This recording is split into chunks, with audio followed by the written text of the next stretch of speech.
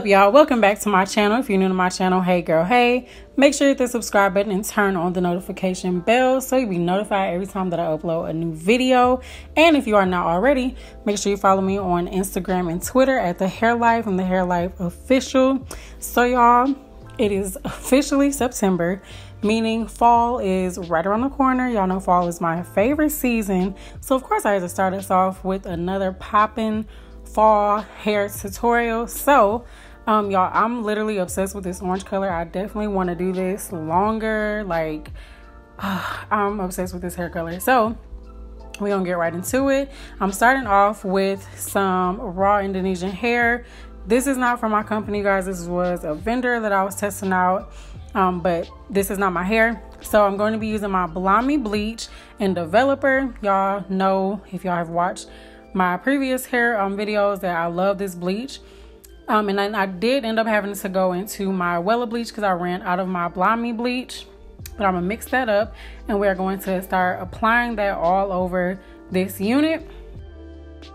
And I know someone is probably gonna ask, yes, you can do this with 613 hair, you guys. The only reason that I did not do this on 613 hair is because I didn't have any on hand at the time.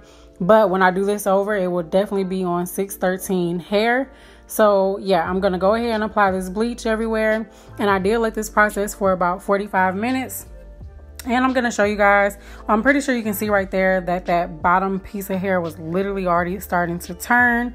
And the hair pretty much, it got to pretty much 613, but it did not evenly distribute. So I did have to bleach this twice. The second time around, I only did the bottoms, like the tips, and then a few other darker pieces. But besides that, the hair did bleach pretty well.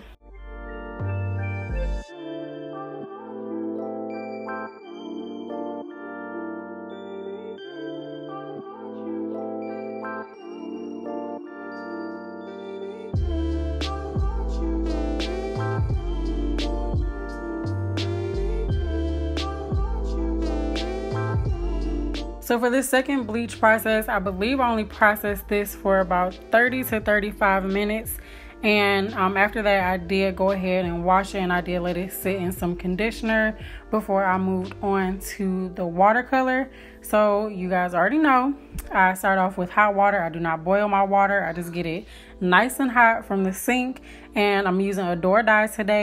I will be using Cajun Spice, French Cognac, and Ginger for this hair color. So starting off, I'm using the entire bottle of Cajun Spice.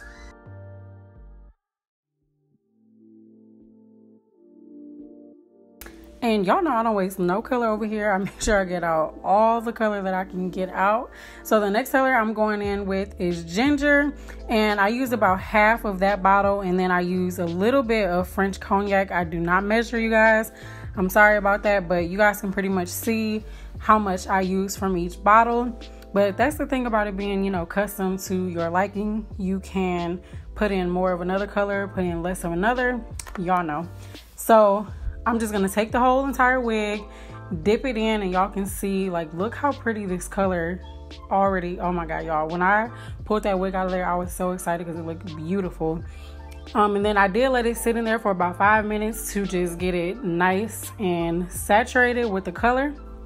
And after that, I did let it soak in some conditioner again.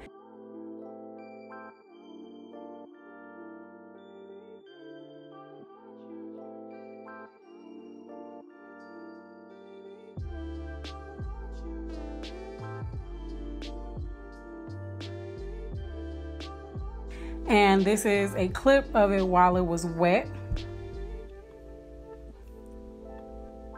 And yeah, you guys, I, let it air dry. Initially I did straighten it. I was going to cut it into a bob, but I just kind of put some body curls in it, and that is what you guys are seeing.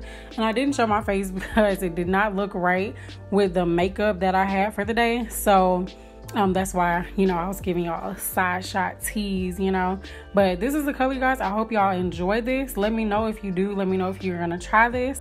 Let me know what colors y'all want to see me do next, and I will catch y'all in my next one. Bye.